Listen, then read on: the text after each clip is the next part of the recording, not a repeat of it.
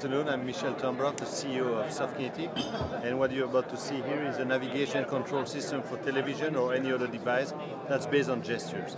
Okay. So Sébastien here is controlling and navigating a TV experience with his gestures without any controller, no remote control. Nothing in the pocket? In this example, it's just launching it, selecting a movie. Selecting a movie in this case? Or? And then I will go to a video game. And so the whole idea is to transform the way people interact with television and other systems by letting them interact without any controller. You want to see the bird?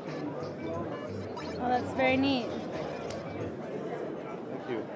Very neat. So are you looking at integrating this into televisions? Yes. Or, yeah? And okay. we're working with television OEMs to integrate that so that next year people can get that directly integrated into their television. And would you be operating system androgynous, or is there a specific No, we OS support that you... all operating systems and CPUs. So from the high-end video game consoles all the way down to embedded processors. So how much extra would this probably charge or cost to my TV if I were to have this? $100. Less than $100 to have something like this included on my TV. Okay.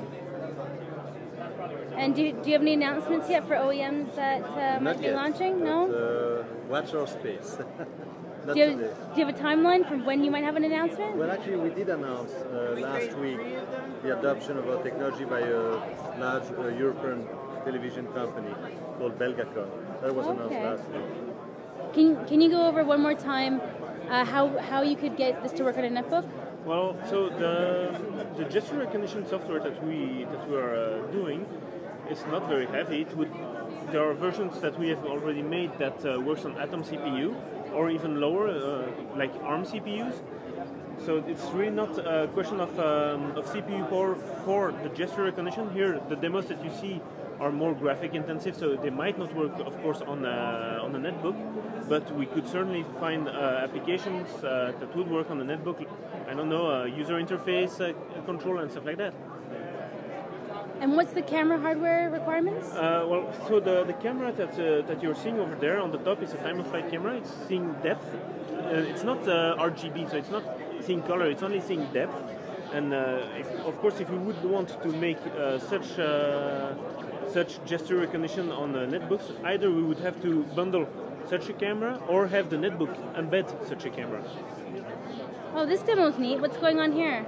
Here it's a game where you have to avoid a bar. Oh.